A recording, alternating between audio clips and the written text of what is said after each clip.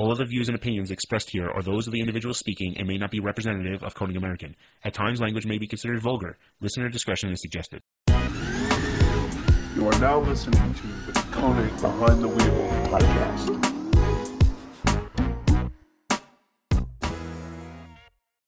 Are we live? What's up, guys? Welcome back to another Wheel Wednesday podcast. I'm Nick. This is Scott, and welcome back to the podcast. What's up, Scott? How's it going?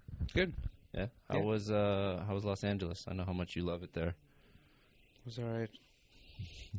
I'm happy to be back. The weather wasn't any good. Like, really? It was That's surprising. When I was there, it was sunny and warm, and it was exactly the same here as it was in LA. So it was raining? Yep. It rained. That's it rained surprising. Every day, and pretty much, and it was not warm. I think it's just because you went there, and you went there with this bad energy of, I don't like LA. So it was like, you know what? Since you don't like me, we're going to rain while you're here. If I had gone, it would have been bright and sunny. So with that, I'm back. Yeah. Anyhow, so it was a long week and weekend, and I didn't get the things done I wanted to do.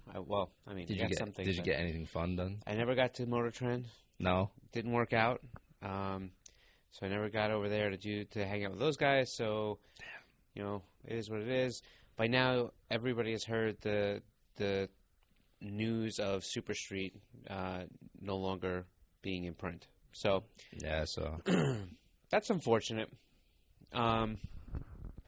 Look, I think that I've seen a lot of people that I know that are editors and former editors, and I actually I did a little contributing editing at one point to Super Street years ago.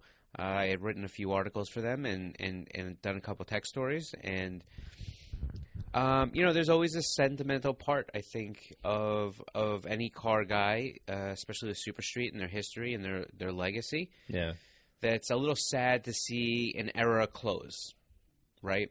And listen, I think that it's to be expected. I mean, So I'm actually not really up to date on this. I've seen a few things here and there about it. So what exactly is? So they're not doing any more print. Are they going full digital?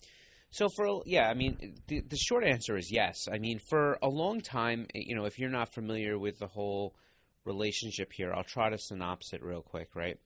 For a long time, there have been a history of books closing and consolidating. I'm going to say probably now almost 10 years, maybe a little bit less than that, maybe 8 years, like 2012-ish, maybe from there, maybe 2010, but right around there.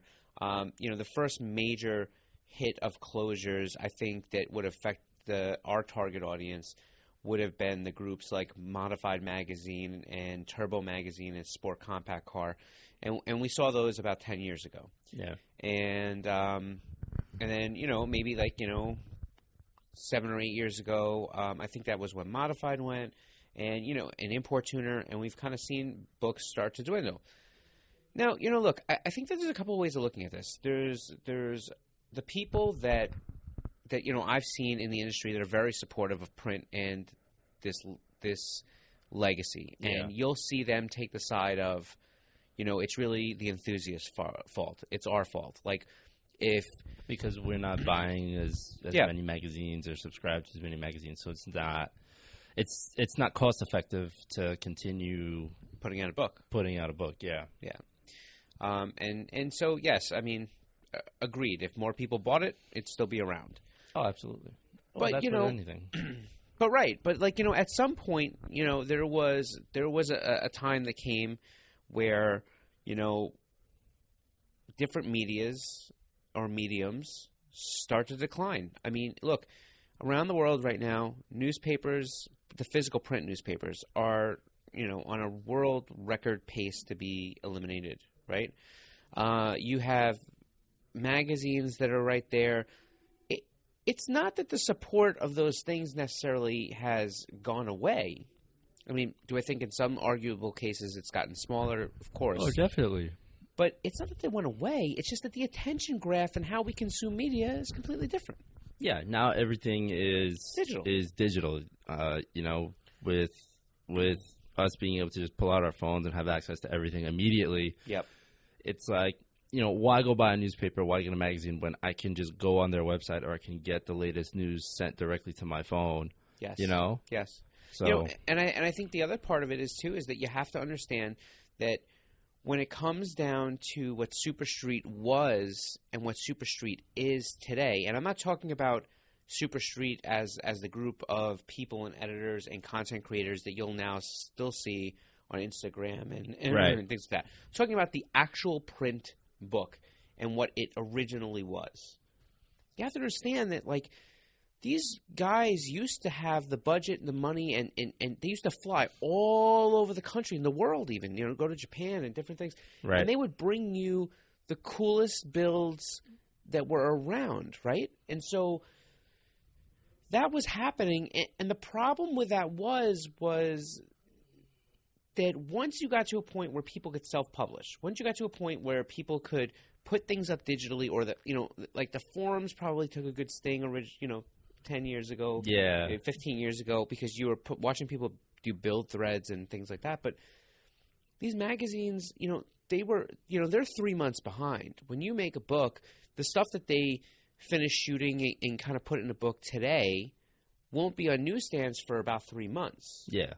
As opposed to if you were to just, you know, upload something to your website, you can, if you really put the time in, you can shoot, edit, write an article, and get all that stuff in definitely less than a week. Some people, if they have a big enough team, in a day, in a 24-hour time period, shot, edited, uploaded, you know? Yeah, and our technology has made it so that, you know, that's what people expect. They expect that short turnaround. But what ends up becoming a problem is how do the group of editors like Sam Dew and stuff like that from Superstreet currently, how do they find builds that haven't been seen before to make it so that you want to go buy a magazine? Because it's the only exclusive way you can find out about that build. Okay, not going to happen. I see what you're saying. The exclusiveness is taken away because it's already out there. It's already out there. They're covering cars that you've seen 10 times. Whoever owns that car could have their own YouTube channel. They could, or no one's going to keep their car under wraps just for the sake of making sure that they get a Superstreet print feature. Right. So it put them behind the 8 ball as soon as that began to happen. So. Listen, like I said, I've heard people in the industry say, hey, look, it's our fault. I think that it's not really. I mean, yes, if people bought it, it would still be around. I think that this is just a change. I mean, you know, look, go find a payphone.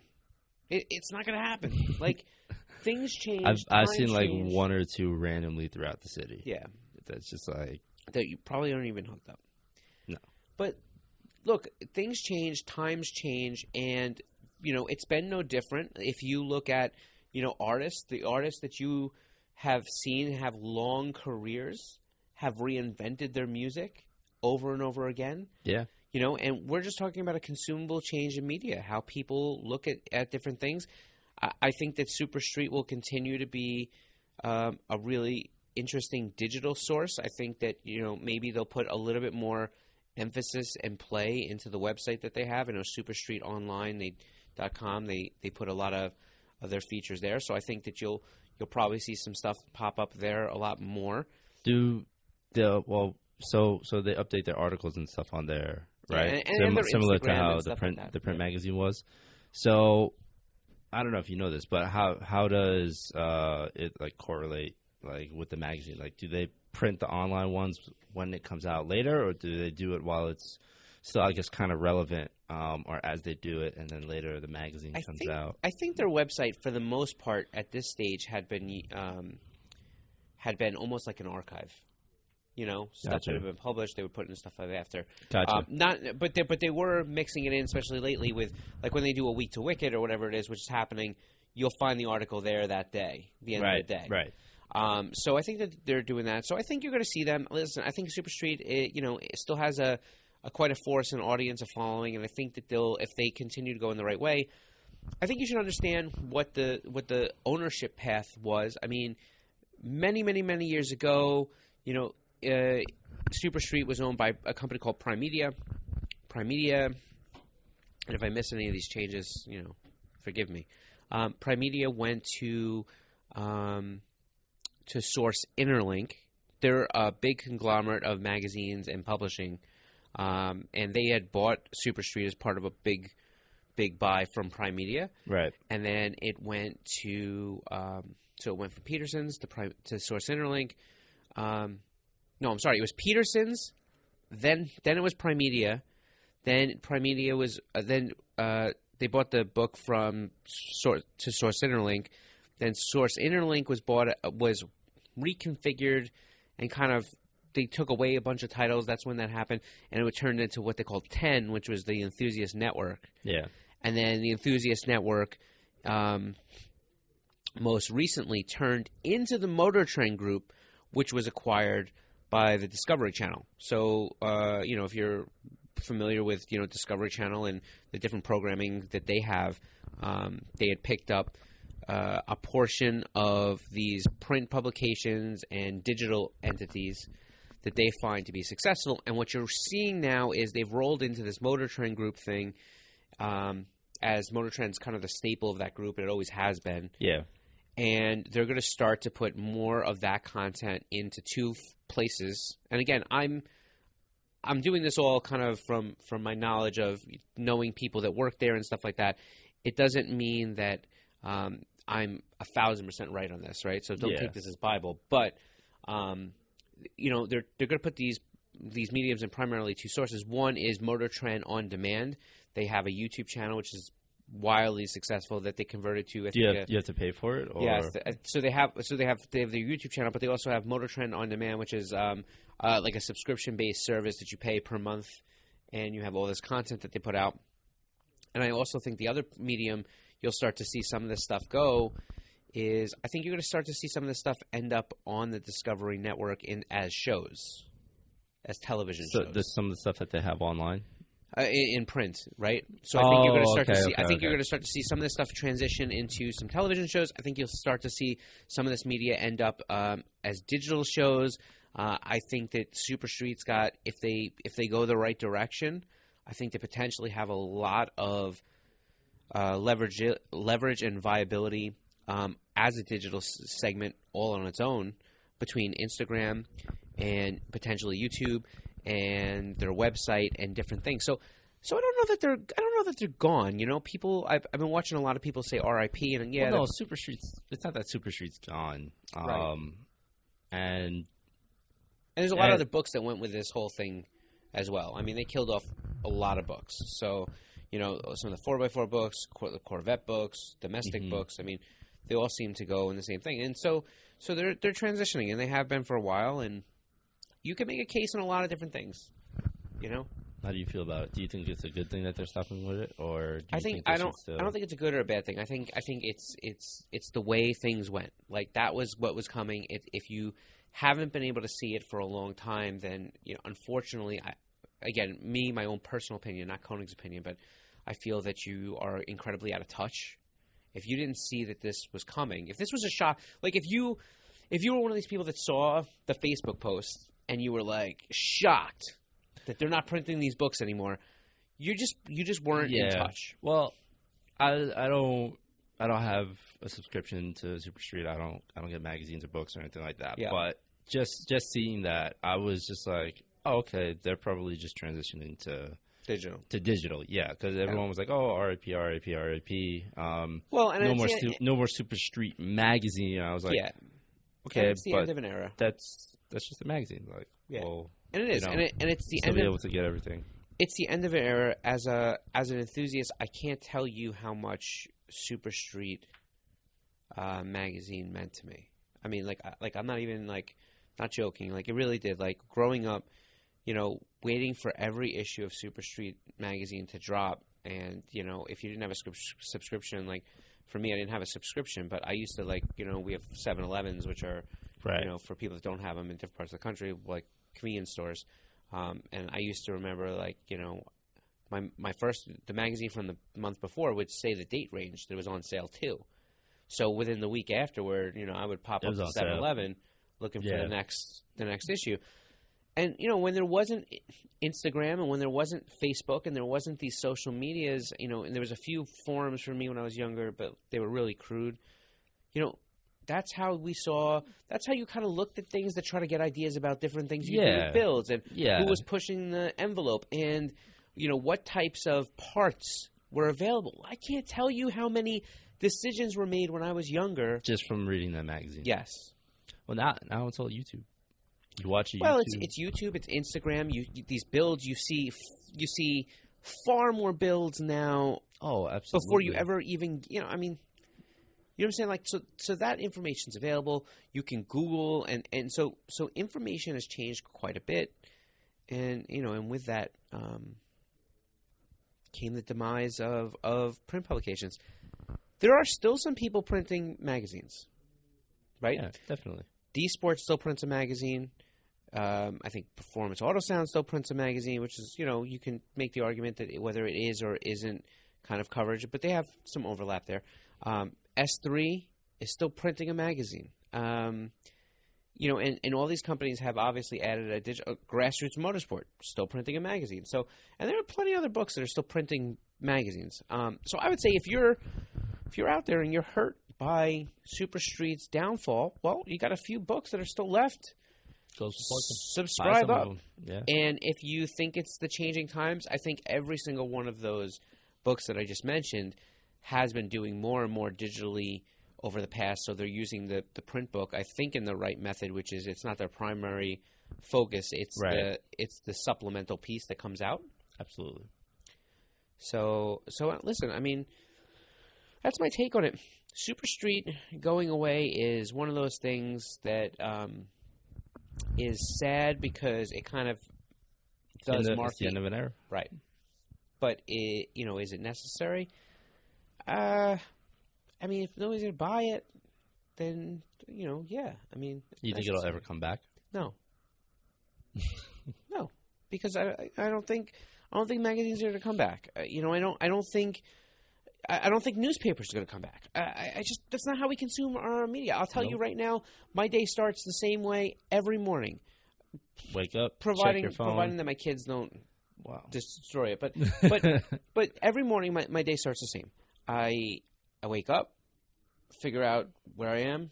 Most of the time it's in my bed, and grab my phone, and the first thing I do is I flip through and look for the news, and then I'll hit my Instagram a lot of times, and then I'll check some emails and stuff like that. And that happens within the first 5 minutes. First 5 minutes of opening your eyes usually, and this is everybody. First 5 minutes of opening your eyes are always checking your phone. Yeah. And to say you don't do that is like you are a rare entity if you don't check your phone. Maybe the first, Maybe I believe that there's people out there that don't check their phone right away, but I do think that there's a strong majority there.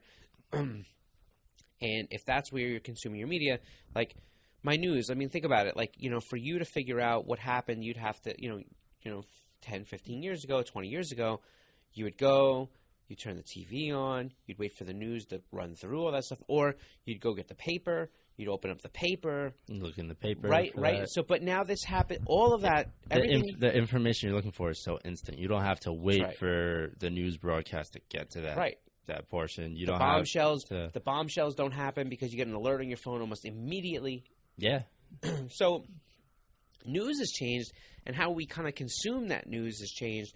So everything else that becomes relevant changes. Yeah. And that's what happened. And listen, nostalgia is something that we'll hold forever. Like I still remember reading articles that were really monumental for me. Like I said, I've said it a few times. Like I'm a DSM guy, and some things, and watching Brent Rao turn his 2G DSM into 2G Eclipse into something that was for me like way up here. Watching John Shepard take the cover, take the pages of Modified magazine or anything back then, but Sport Compact Car, Turbo magazine, that to me was like, the Holy Grail. Well, it's interesting that you say that because now that relates, and me personally, that and like that relates to YouTube videos. Like the same way you remember those builds, you've read those articles, you look at that. Like I can think of builds I used to watch when I first got into cars. Mm-hmm. Like, oh, like what is this guy doing to his car? What is this guy doing? And like the progression of whatever projects that they went through. So it's kind of interesting to see the difference, but like it's the same but different. Like you remember reading the magazine, seeing the builds, and seeing what these guys are doing. You know, you would wait for the magazine at 7-Eleven, whereas I'm waiting the following week for the next YouTube episode to come out for that build series that I was watching. Yeah, I mean, it's hard to say this, but like, I mean, you think about how much. I mean, when I had my first, like before I really got into like actually building a few of my own engines for my cars, you know, I bought engine, like I had a short block built, and and I did send a head out. But and so like, how did I make those decisions? Like, I remember reading the book, and I think it was this guy Sean Glazer at the point, and he's from New Jersey, but he's a huge, like, was really fast DSM guy. And I remember like seeing a feature on his car, and I spoke to him, and I ended up catching him, you know, at SEMA, I think IAS, like in New Jersey, like a million years ago. And I remember in the article it said, like, you know, he had all his work done. I don't know if he worked there, but this company called Head Games, which is, I believe, in New Jersey, and like they're still around, and I believe, and I remember like sending the head and getting a head ported from there, and big dollar stuff, and like, so I guess what I'm saying is like so many decisions. So yeah, I mean, Super Street and having the opportunity to have written a few articles, that's pretty cool, and have them published in there. That's something that's completely different. Like, you being able to write for that magazine is a lot different than as opposed to, like, you know, you publishing your own like YouTube stuff to go out. That's something. Yeah, I think it is really because cool. it was a credible. So it was like, so I guess for me, it would be, I guess for people out there, if you wrote a story and then Jalopnik said they would run it, it'd be kind of similar. Yeah, but yeah, I mean, like I held. It was really exciting for me. You know, and I kept those books, and you know, I wrote for Project Car. There was another magazine that the Super Street group there had put out. We did some articles there, and I'll be forever grateful for John Naderi and Jonathan Wong and Sam Du, who, well, I mean, Sam wasn't. He was kind of an editor, but he wasn't editor in chief, but. You know, for those guys for allowing me to write a few articles, you know, just because I could. Yeah. You know, so these are all good guys, and you know, John and Derry is with Hoonigan now, and Jonathan Wong, I believe, is he with Driving Line, or he moved with C Studios. I think he's with C Studios. But these guys are, you know, part of a legacy and a history that will transcend them, right? So I would just say for enthusiasts that maybe, you know, buying those books wasn't your path, you know, show a little homage to those guys because they really did help pave a way for a lot of the media type things that you see today. You know, YouTube would have come around, but that interest of car builds and features and that whole concept of having your car featured or having some special presence reserved for the best of the best, or some of the cool cars that came from them. So look, I mean, what do you want to call it, a sad day or a happy day, or you want to say it was coming or not coming, or it's our fault or not our fault? The closure has been done, and Super Street, unfortunately, is no longer printing magazines. So, you know, there we go. But I'm sure that there's people right now that, you know, like the same way I used magazines, are watching B is for Build. And maybe they have an FRS that they're trying to put a 2JZ into, and maybe they're watching every installment of you know, Chris's you know, from B is for Build series of him swapping in that car. Right. And I'm sure a lot of people make decisions about what parts they may want to get based off of experiences of good or bad that may come from, you know, some of the guys out there that are running those parts. Yeah. So it, you know, it's the same type of thing, you know, just keep in mind what that is. But, you know, to anybody, I haven't heard of any major right now. I mean, there's some freelance, obviously, but I haven't heard any major interior shakeups at the group. I'd imagine some of them may come, but if anybody is, over there that may be having an issue where they are unfortunately getting let go or whatever it is, always sorry to hear that. But I haven't heard anything like that right now. And I don't know. So a lot of love to those guys at Super Street and some of the books that are kind of no longer going to be printing. They certainly paved the way for a lot of cool vehicles to get seen by people, right? Yeah. So let's see. We'll talk about one more thing before we move on and close this thing out. Sure. Our plan is every Wednesday to go live on Instagram. Yes. Every Wednesday. Every Wednesday we're gonna have live Q&A. That's right. Where we're gonna obviously we post our Wheel Wednesday podcast, which is what you guys are watching now, and on Instagram and Facebook. Are we going to do Facebook also? We'll try. We could do Facebook also. We'll try. We'll try Instagram and Facebook. So, Instagram and, I said that right. Instagram and Facebook. So, the only thing I would ask you guys to do, if you're watching this, is, and I wish we would do this in the beginning. We never remember to do it at the beginning.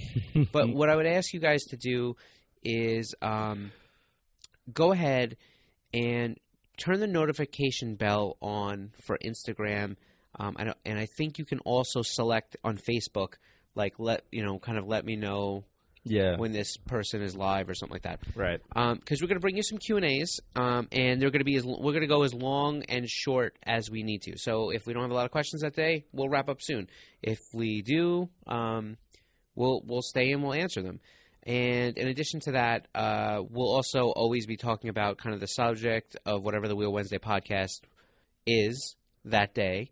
So when we go live later, we will be talking about we talked about Super Street or whatever it may be. Right. So, we're just going to do this to kind of add some value. And whatever you guys have questions about, as long as it's somewhat automotive related and it makes sense that we can answer it, we will do so. So that's our plan. I think the time we talked about right now is 3 p.m. Eastern Standard Time. Yeah. So 12 Pacific Time. Yes. I had to think about that. I was like, right. So math in my head. Yes. I think that's the time we talked about. So pencil that in your calendars. We will do it every Wednesday as long as I'm here or whatever it may be. Right. And if you have any questions or anything like that, you can throw them down below. If you're listening on iTunes, right? If you're listening on iTunes, head over to YouTube. You can throw a comment or just tune in. Or tune in on Instagram on Wednesday around 3 p.m. And for everybody that's not, if you wouldn't mind, if you are watching this on YouTube, if you wouldn't mind and you're still here, give us that thumbs up and subscribe, please. We always forget to do that in the beginning. I know. We should just do it in the beginning. Anyhow. You have anything else you want to throw in here for this week? I think that's pretty much it. I think this was a good topic, talking about Super Street. I was not prepared for this. Never know what's going to happen here on the podcast. Yeah. But stay tuned for the topic we were supposed to do today next week. It's accurate. But, when we were talking about it, I feel like whatever, it was it was cool. Topic. It was one of those things that's just like, you just got into it. Yeah. So, anyhow, that's it. I think we'll catch you next Wednesday, as we approach the holiday. Oh, yeah, that's right. Pretty pumped. Hold on. No, we still got a couple weeks. No. I'm going to check this calendar. Why? Are we doing Wednesday is Christmas Day? Are we going to drop a Wednesday? A Christmas Day Wednesday? Christmas Day. I don't know. Wheel to Wednesday be determined. Podcast. You'll find out next Wednesday when we actually have figured out. So I guess until then, we'll catch you next Wednesday. Peace. Peace.